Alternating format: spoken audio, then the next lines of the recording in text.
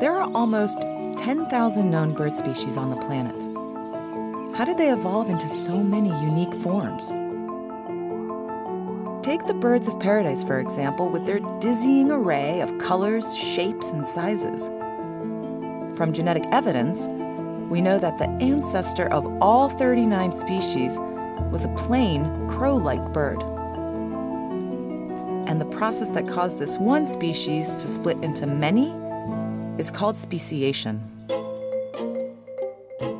Before we explain speciation, let's talk about what we mean when we use the word species. According to the classic definition, species are groups of actually or potentially interbreeding natural populations which are reproductively isolated from other groups.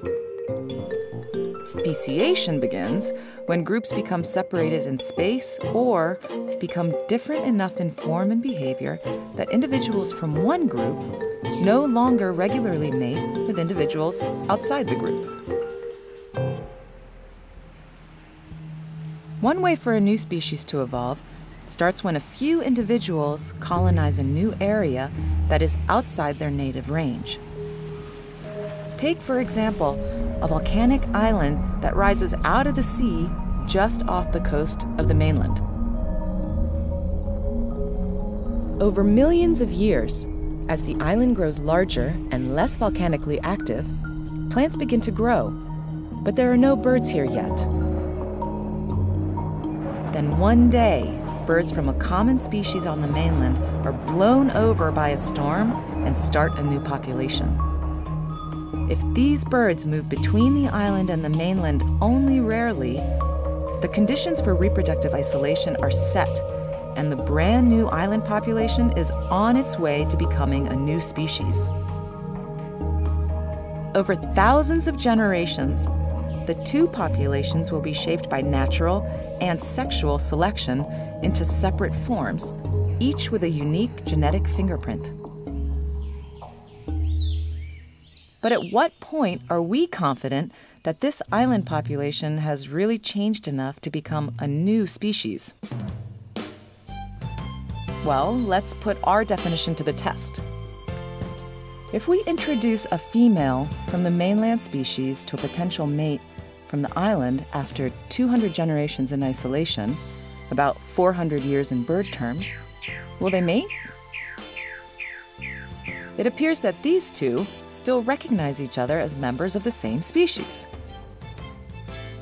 How about after another 1,000 generations of isolation? Now, the female finds this island male's song a bit strange, but she still chooses to mate with him. What if we fast forward again to 10,000 generations of isolation? This time, the female doesn't even recognize the male song and is completely uninterested. If this female's mating preferences are widespread in the population, we now have two bona fide species, mainland and island. But these kinds of dating matchups don't happen in reality. Here, because our birds avoid flights across the open ocean, island birds do not regularly encounter mainland birds. Because genes from the two populations no longer intermix, genetic differences accumulate, and the two populations become different species. So in practice, scientists classify species separated in space by their genetic differences, not by observing blind dates. But there is another kind of speciation that can occur when a habitat becomes divided and a once widespread bird population becomes fragmented. Imagine that our new island grows larger over time and the volcano develops a central mountain ridge while a valley forms along the eastern coast. Over time, the eastern birds, who have plentiful fruit resources and only need a single parent to successfully raise young, evolve specialized mating systems. males compete for multiple mates and, to get noticed, evolve fancy plumage and display behaviors. On one side of the valley, the males evolve elaborate head plumes, and on the other, it's the tails that get fancy. At the same time, Western birds are consistently dealing with harsher food conditions and do not evolve a specialized mating system or fancy feathers. Just as before, early in the speciation process, when individuals from isolated populations meet, our eastern and western birds readily mate. But as generations pass and the eastern males become fancier, the western females begin to find the eastern males' habits foreign and surprising. But these traits are clearly not deal breakers. Even after 10,000 generations of geographic isolation, some of the western females continue to find the males' displays attractive. At this stage, the eggs she lays aren't viable because the separated populations have evolved too many genetic differences to be compatible. To review, in this kind of speciation, geographic barriers have split the habitat into 3 fragments, and on each, a unique species evolved. What if the southwestern slope erodes into a low peninsula, allowing southeastern birds to mix with the western birds?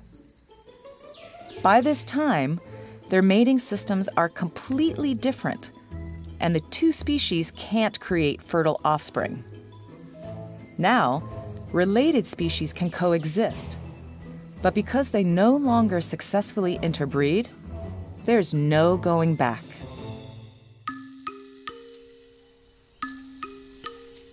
So how did the 39 bird of paradise species evolve from one crow-like ancestor? New Guinea and the surrounding islands where birds of paradise evolved have changed dramatically throughout geologic time, repeatedly isolating populations.